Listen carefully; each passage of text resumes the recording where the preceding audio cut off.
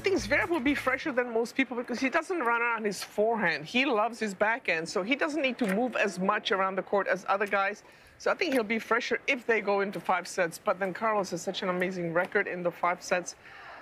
I think I give a slight edge to Carlos Alcaraz. He's just improvises better than anybody. He's got a bigger quiver than anybody that ever lived, really. And I think he'll use it all against Zverev, and I think he'll keep him on his heels, not his toes, on his heels.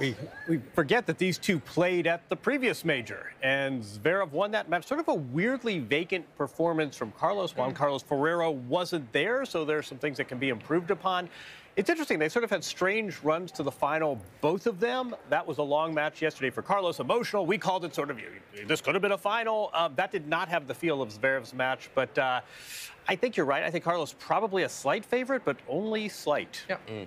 That's a great point, that match in Australia. When Carlos isn't himself, that energy isn't quite there.